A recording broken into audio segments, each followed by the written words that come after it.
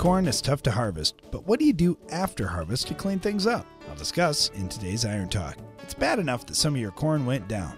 You lost yield, maybe a lot, and you had to take quite a bit of time to get it out of the field. You also may have had to even buy or borrow extra equipment. Well, once harvest is done, your nightmare unfortunately may not be over. Now you've got to prep that field for the next crop. So here are a few observations from downed corn this fall and in the past. Long stalks laying every which way are a challenge for many types of operations. In our strip till, we even had a little challenge in fields where the tops fell off the corn and dealing with those longer pieces compared to where our chopping head had everything sized up to just a few inches long. Coulter carts of various kinds or vertical tillage can do a nice job sizing up that residue so it flows through your next machine much better. Whether it's a true tandem 335 VT case machine, a quick till, or the individual coulters of a Salford, in my opinion, it's a valuable pass through the field. Then you're free to follow up with strip till, no-till, or conventional till, depending on your situation. Now, if stalk rot was the culprit, and it was in many cases this year, rotating away from corn next year is a good strategy. We saw stalk rots especially bad in areas that had excessive spring moisture, insufficient drainage tile, and corn rootworm feeding, which was a bigger deal in 2015 than it's getting credit for.